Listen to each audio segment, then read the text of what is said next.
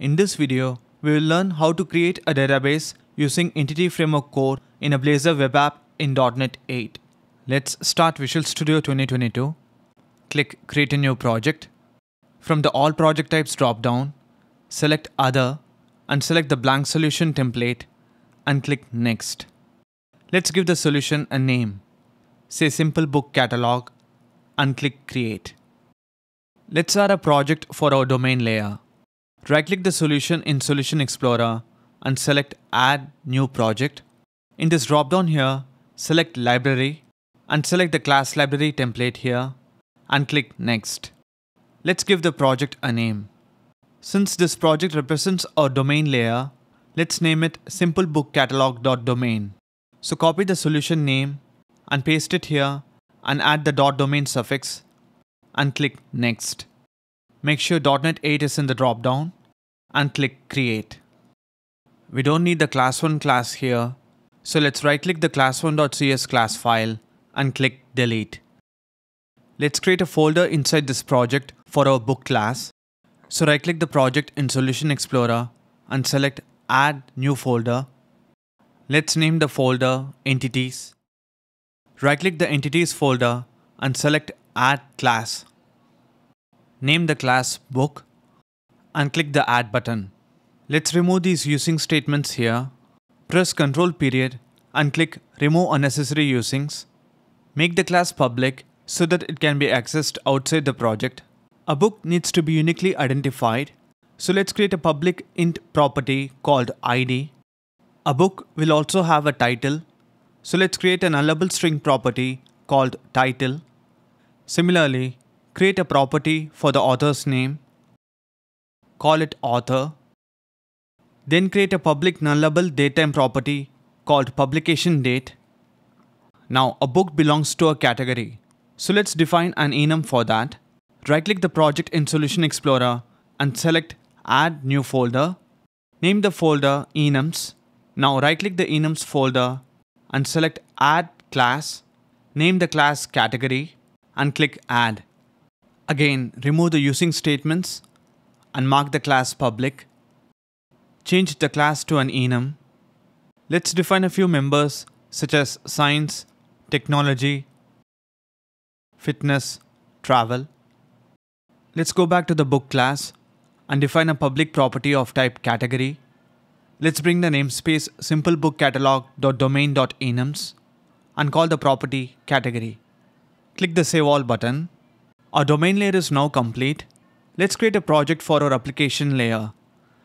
Right-click the solution and select Add New Project. From Recent Project Templates, double-click the class library template. Let's name the project SimpleBookCatalog.application and click Next. We have .NET 8 in the drop-down, so let's click Create. In this application project, we want to define an interface for our repository. This repository interface needs to be able to access the book entity class in the domain layer. So let's add a project reference from the application project to the domain project. So right-click the dependencies node and select Add Project Reference and select SimpleBookCatalog.domain here and click OK. Let's delete the class1.cs class file. Right-click the application layer project and select Add New Folder. Name the folder Interfaces. Right-click the Interfaces folder and select Add New Item. Select Interface from the list and name the interface iBook Repository and click Add. Let's remove these using statements and make the interface public. Let's click Save All. Now that we have our repository interface in place, we need to implement the repository. This repository implementation will belong to the infrastructure layer. So let's go ahead and create a project for that. Right-click the solution and select Add New Project. Double-click the class library template. Let's name the project SimpleBookCatalog.infrastructure and click Next. Again, we have .NET 8 here. Click Create.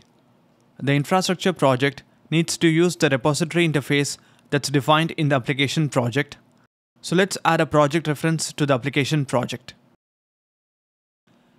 Delete the class1.cs class file right-click the infrastructure project and select Add New Folder. Name the folder Repositories. Now right-click the Repositories folder and select Add Class. Name the class Book Repository and click Add. Let's remove the using statements and mark the class public. Now this class needs to implement the iBook repository interface. So let's implement that. Bring in the namespace SimpleBookCatalog.application.interfaces. Now this repository class has to work with the data access API. Since we are going to use Entity Framework Core Object Relational Mapper as a data access API, we need to go ahead and install the NuGet package for that. In particular, we need to install the NuGet package for the database provider that we want to use. So in our case, we're going to use SQL Server Express LocalDB. Let's install the appropriate NuGet package. So go to Tools, NuGet Package Manager, and Package Manager console. Set the default project to Infrastructure and type in install-package Microsoft.entityframeworkcore.SQL Server and press Enter. In Entity Framework Core, we need to create what is known as a context class. So right-click the project in Solution Explorer and select Add New Folder and name the folder Context. Now right-click the context folder and select Add Class. Name the class SimpleBookCatalog DbContext and click Add. Remove the using statements.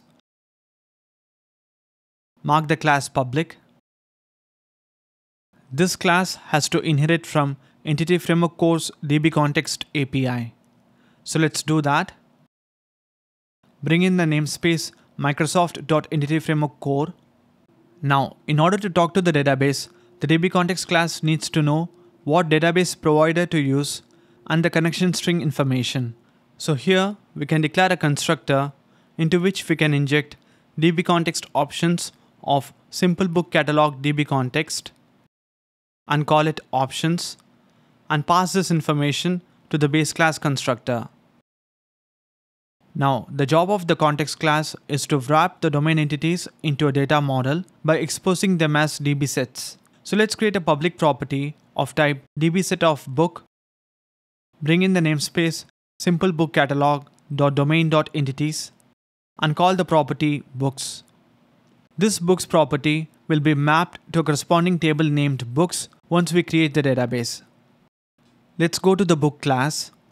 The different properties of the book class will be mapped to the corresponding columns in the books table. Now, by convention, the ID property will become the primary key, and since we have defined the title and author properties as being nullable, the corresponding title and author columns will be allowed to have null values. If we want to override these default conventions, we can use data annotations and Fluent API. Let's first see how to use data annotations. Data annotations are attributes that we can apply on model properties. So let's say, for example, the title column should have a mandatory value, so it should not allow nulls. So we can apply the attribute required, bring in the namespace system.componentModel.dataAnnotations. Likewise, we can specify the maximum number of characters the column can hold by using the maxLength attribute and passing in a number. Let's copy the two attributes for the author property as well. Note that we can use string length instead of max length because it adds support for client-side validation as well. Another way to configure the model is to use the Fluent API. Note that we are not going to use Fluent API for our demo. We're going to stick to data annotations, but for the sake of completion, let me demonstrate how to use the Fluent API. So let's go to the SimpleBookCatalog DbContext class, and here we can override the onModelCreating method. So say protected override and choose onModelCreating and remove the call to the base method. And inside this method, we can say modelBuilder.entity of book.property e goes to e.title.isRequired.hasMaxLength 100. We can copy this and paste it below and change title to author for enforcing this on author as well. Again, as I already said, we're not going to use Fluent API, so let's remove this method. Now that our context class is ready, we can use this context inside our repository. So go to the book repository class and define a constructor. Normally, we can inject the context class directly into the constructor, but since our presentation layer will be a Blazor Web App with support for interactive server rendering, meaning we'll add support for Blazor server, we need to inject DbContext factory of SimpleBookCatalog DbContext. Let's call it factory. Create a private read-only field of type SimpleBookCatalog DbContext and call it context. And inside the constructor, initialize context to factory.createDbContext. Since we are injecting DbContext factory into the constructor, we need to register the service in the startup project. So let's create a new project for our presentation layer. Right-click the solution in Solution Explorer and select Add New Project. From this drop-down here, select Blazor and select the Blazor Web App template and click Next. Let's give the project a name of SimpleBookCatalog and click Next. So here in the drop-down, we have .NET 8 selected. We have the authentication type set to None. Let's leave the interactive render mode set to Server. So this configures interactive server rendering using the Blazor server hosting model. And let's leave the interactivity location set to per page or component. So this means that the entire application will use static server rendering, but then interactivity can be enabled on a per component basis using interactive server. And let's leave this checkbox checked and click Create. Let's set this project as a startup project. So right-click the project and select Set as Startup Project. Now we want this project to reference the application and the infrastructure projects. So right-click the dependencies node and select Add Project Reference and select the application and infrastructure projects and click OK. Now open the program.cs class file and here let's register the services required for DbContext factory. So say builder.services.addDbContext factory and pass in SimpleBookCatalog DbContext as a type argument. Bring in the namespace SimpleBookCatalog.infrastructure.context and pass in a lambda expression as a method argument. So say options goes to create a code block and inside that say options.useSQL Server. Bring in the namespace Microsoft.EntityFramework Core. We can pass in a connection string. Now instead of hardcoding a connection string, we can fetch it from a configuration file. So let's say builder.configuration.getConnectionString and pass in a string with the name of SimpleBookCatalog connection. Copy the string and open Solution Explorer and double-click appsettings.json file. Put a comma and define a connection strings section, and inside that paste the connection string name and give it a value of server equals localdb / MSSQL localdb semicolon database equals SimpleBookCatalog semicolon trusted_connection equals true. This is the connection string to use if we want to connect to SQL Server Express LocalDB. Now it's time to create the database. In order to do that, we can use Entity Framework Core migrations. So we need to do two things. We first need to create a migration and then apply that migration. So go to Tools, NuGet Package Manager Console, and make sure the default project is set to the infrastructure project. Now to use migrations, we need to install a set of tools. So for example, if we just go and say add-migration initial and hit enter, we see we get an error. So let's install the required tools. So say install-package Microsoft.EntityFrameworkCore.tools. Now even after installing the tools, if we say add-migration initial, we see we get an error.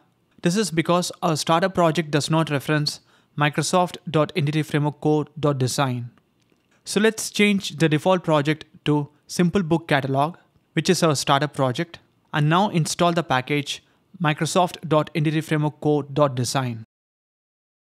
Now change the default project back to infrastructure and try creating migrations. It will succeed. So let's say add-migration initial. If we open Solution Explorer, in the infrastructure project, we can see a migrations folder. And if we expand that folder, we can see a class file that ends with initial.cs. That file is visible right here. We see it contains a method called up. This method contains instructions on what changes need to be made to the database when we apply that migration. So in this case, it will go ahead and create the books table. Similarly, it contains a down method that contains instructions on what changes need to be made to the database when we revert or undo a migration. So in this case, it will drop the books table. So the Entity Framework Core migrations feature lets us evolve the database schema as the model changes. Now go back to Package Manager console and apply the migration. Type update-database and hit enter. Let's check if the database got created. Go to View, SQL Server Object Explorer, expand SQL Server, expand the LocalDB instance, and then Databases. We see we have a SimpleBookCatalog database. Expand that and expand the tables node. We have our books table. Now if you further expand that and the columns, we can see the various columns. These columns correspond to the properties of the book entity class. And as you may notice, the title and author columns have their maximum length up to 100 characters and have the not null definitions as well. So this is due to the data annotations that were applied to the properties on the book entity class. That's it for this video. Hope you found the video useful. Thanks for watching.